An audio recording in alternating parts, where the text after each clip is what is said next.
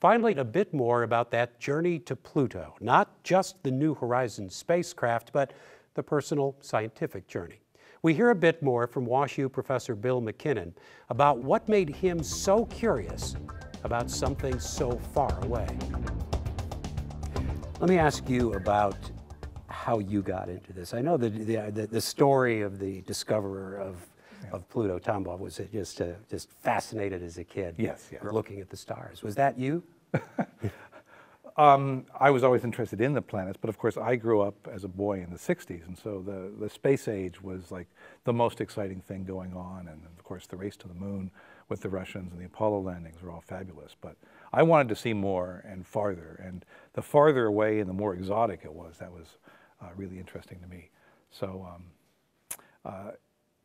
after college, basically, I got into the field, and it was interesting, but at that time we knew nothing about the outer solar system. And when I was in graduate school, the first Voyagers got to Jupiter and showed for the first time what was going on with those satellites, just like I mentioned, the volcanoes on Io, the ocean on Europa, and all of that business.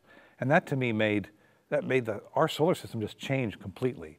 It wasn't just Mars and the moon and the Earth. You know, it was really, there's a whole other realm out there, and we could go step by step further and further and further. And we're not even really done. Pluto is just now the farthest point that humanity has really explored. And I imagine the kids looking at these images may be the next generation of explorers. Well, I would hope so. I would hope that they would put it in the back of their mind that to explore these other small planets, and who knows what worlds we'll actually discover with our telescopes that are even beyond Pluto and its companions like Eris. You know, years ago, I'll tell you a story, I was talking to my son's second grade class, and at that point we had discovered, not me personally, but you know, astronomers had discovered the first Pluto sort of like body also out there in the Kuiper Belt. And it didn't even have a real name yet now. We call it Eris now. But then it was called UB313. And these kids loved hearing about UB313.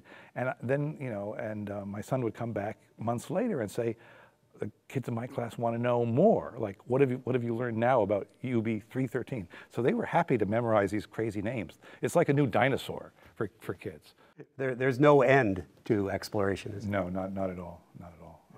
We have all of this data on the spacecraft that we'll probably get it all down, but by the end of next summer, by this time next summer, we'll have pretty much all of it down. So that's a year's worth of Pluto mania, if you like, and then there's on to new missions to the other planets in the future.